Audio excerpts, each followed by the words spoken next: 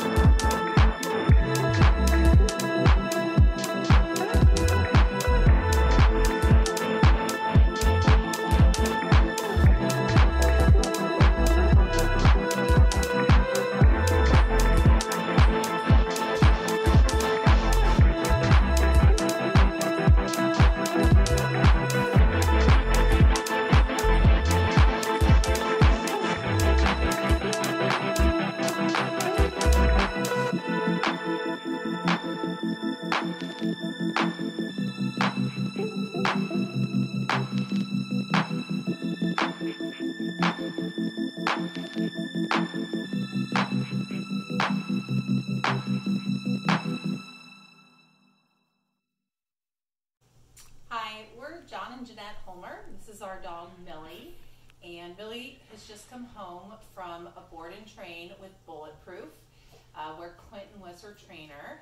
And all we have are amazing things to say about the program.